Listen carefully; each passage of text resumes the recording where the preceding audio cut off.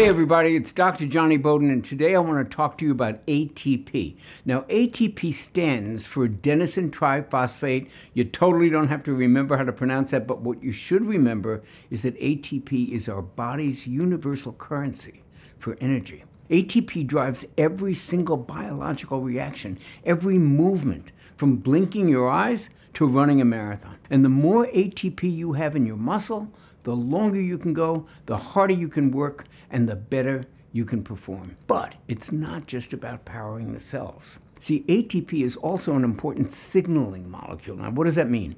It means it's responsible for transmitting important information between cells in your body. And ATP is very important for two things that you and I really care about, even if you don't recognize what they are. Neurotransmission, big word, but what it basically means is what happens in the brain, and we care about that.